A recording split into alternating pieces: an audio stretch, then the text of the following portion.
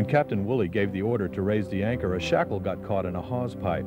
The cable parted, and the 3,000-pound anchor and some 300 feet of anchor chain were lost.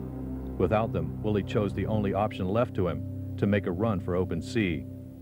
He set a course between Dead Chest and Salt Island, but the ship was being driven toward Black Rock Point at the edge of Salt Island. It was the last obstacle between the Rhone and open sea. Captain Woolley had ordered all able hands on deck to lash themselves topside rather than be caught below decks should the Rhone begin to sink. While this was a precaution common to the period, it proved to be their undoing.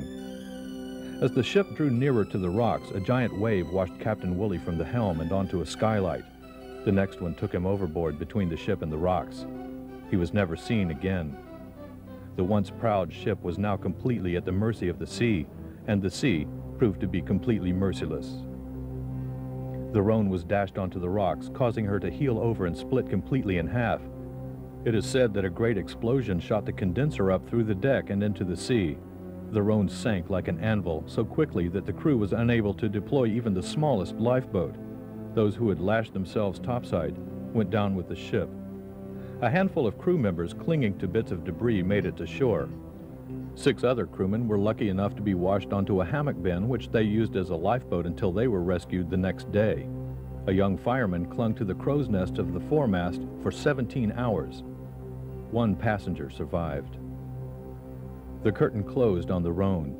Time passed, and she was slowly reclaimed by the sea in a shallow grave just a stone's toss from Salt Island.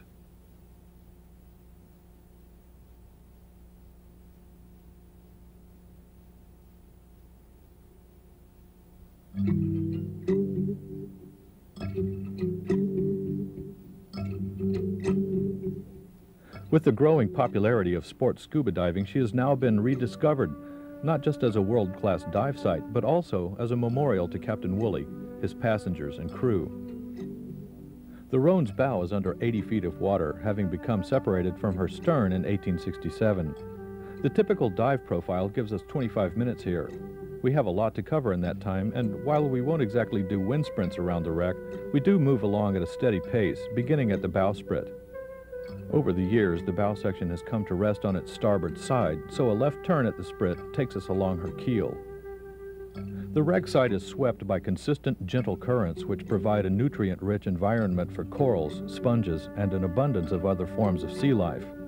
We ascend along the hull of the ship, which resembles a small wall since it's almost completely overgrown with marine organisms. The dive brief has told us about which artifacts have survived hurricanes, thieves, and other ravages of the sea. Here we find the first one, a porthole which still contains a pane of thick quartz glass. About 1.5 meters away is our point of penetration into the hull. Peter Benchley fans will recognize this hatchway as the scene of a cute moment between Nick Nolte and Jackie Bissett during the opening sequence of the movie The Deep. Entering the famous hatchway reveals large schools of grunts and other fish. Structures which once supported a seagoing vessel now support cup corals, crabs, and other life.